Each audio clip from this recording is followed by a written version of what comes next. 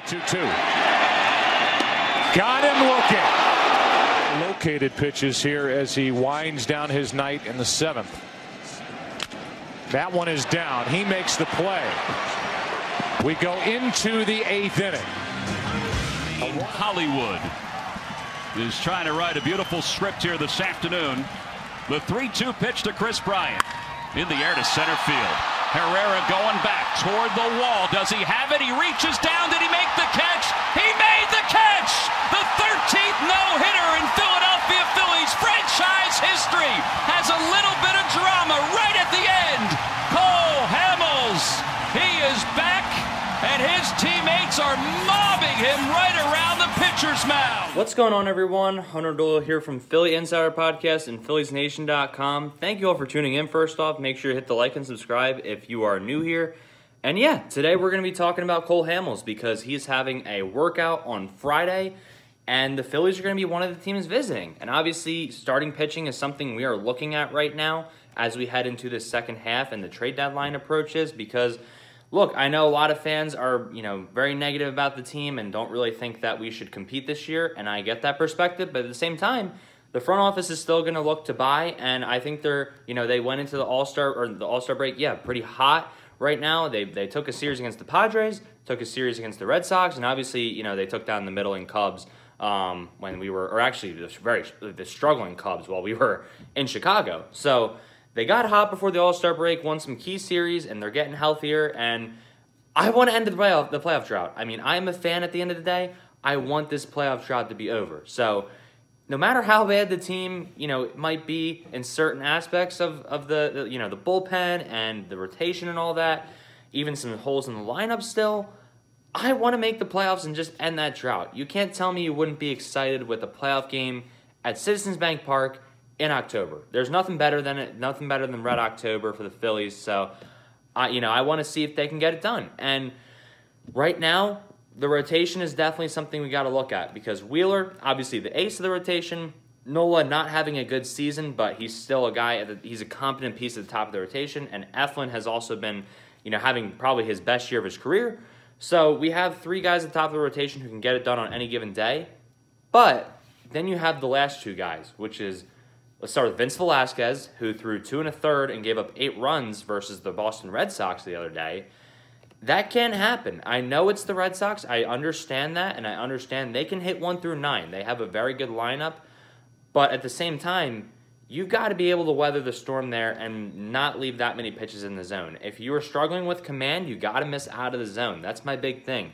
Matt Moore hasn't done a great job this year, but he has missed out of the zone recently. That's what I think his last 2 starts, that's what's really helped him is he hasn't been throwing a ton of meatballs out there. Now, he hasn't gone past the 5th inning at all, but he has been able to at least keep us in the game while he's been out there, which is all you can ask of a guy who was pitching in Japan a year before and kind of trying to revitalize his career, if we're being honest. So, also, he has pitched at Fenway before. He's a former Tampa Bay Ray.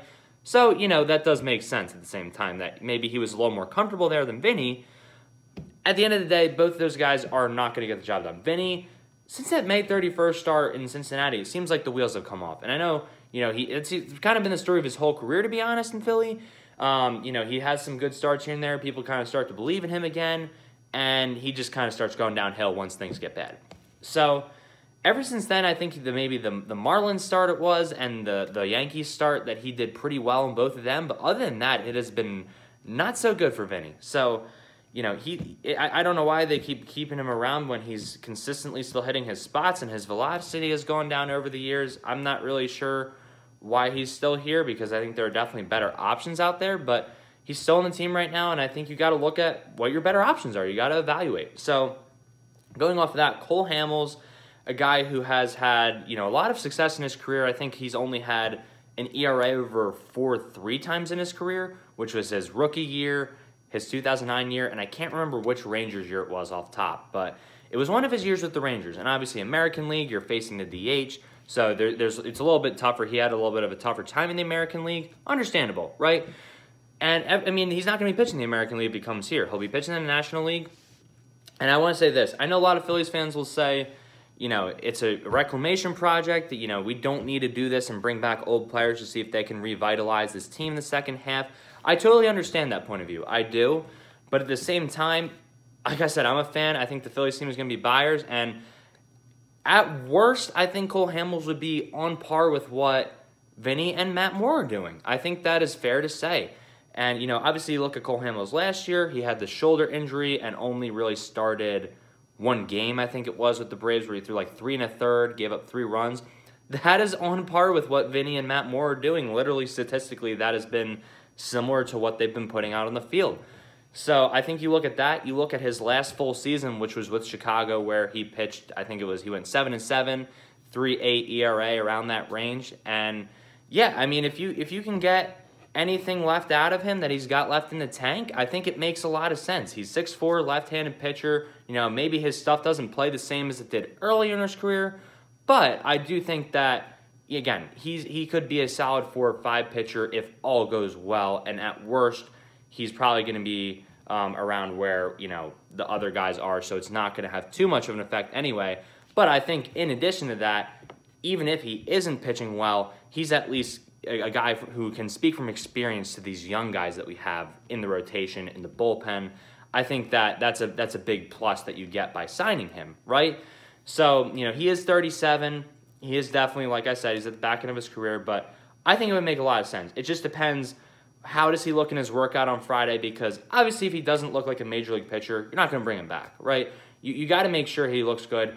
Then even if he does, you got to see what their asking price is, what the negotiations are going to be like. And then on top of that, you got to get him on a schedule, because it's been halfway through the season. I remember when Kimbrel came in halfway through the season and signed, he struggled a little bit at first. You have to get some starts in the minor leagues. You have to get on a schedule. So it's going to take a little bit of time. But even with that, I think it's worth a shot, because you don't have to give up any prospects from your depleted farm system. Go after and get them. And, I think then you can focus on the relievers at the deadline, maybe a Richard Rodriguez. Maybe I'll talk about him in another video. Maybe a Ian Kennedy. And, there's some other guys out there too. So maybe you focus on the trade deadline on that, and you bring in Cole Hamels. Either way, I could see the concern with it. I don't think it's exactly fixing a ton, but I do think that it could definitely end up panning out somewhat, especially he's got his playoff experience if we did make the playoffs.